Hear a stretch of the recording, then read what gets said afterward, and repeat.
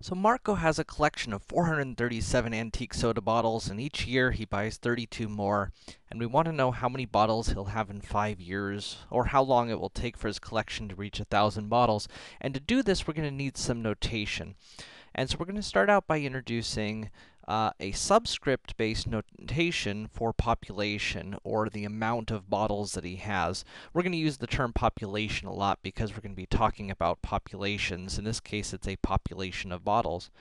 So we're going to use P to represent the population, or the number of bottles, and we're going to subscript it with an N. So this would be the number of bottles that Marco has after n years.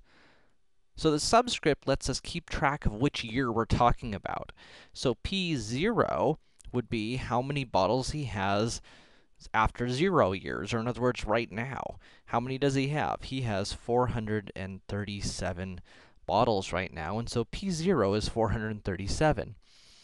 Now, if we wanted to know how many he'll have in year 1, or in other words, after 1 year, we could notice that each year he buys 32 more.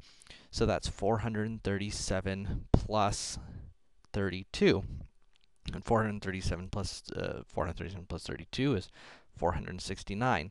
Now, notice where this value came from. This was my previous year's amount, so we could, in fact, replace this with P sub 0, and we could say P1 is P0 plus 32. Now notice, my next year, in year 2, I'd have 469 bottles from the previous year, and I've added 32 more to end up with 501. But where did this 469 come from? That was my previous year. That was my P sub 1.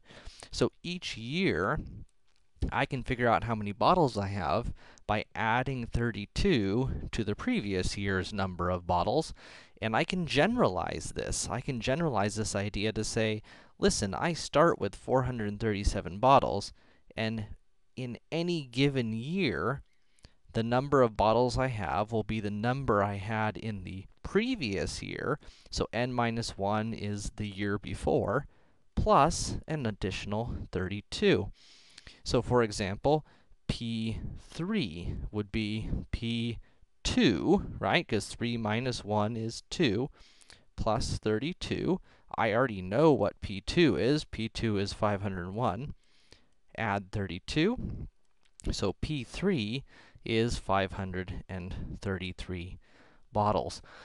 And this equation that we've come up with is called a recursive equation. This is a recursive equation. A recursive equation is one where the next value depends upon the previous value.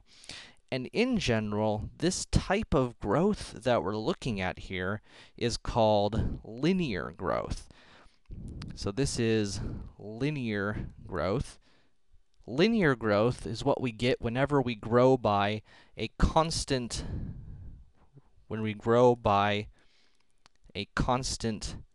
number amount.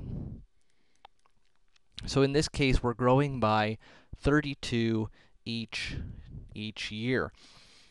So when we have a recursive linear growth, we can always write the equation in the form Pn, so the population in year n is always going to be the population in the previous year plus some d, where this is what we call a common difference.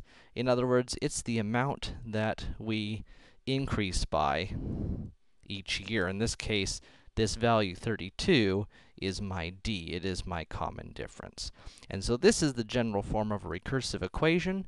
We always have to have our initial amount, our p sub 0, and then we have a recursive equation that will look like this.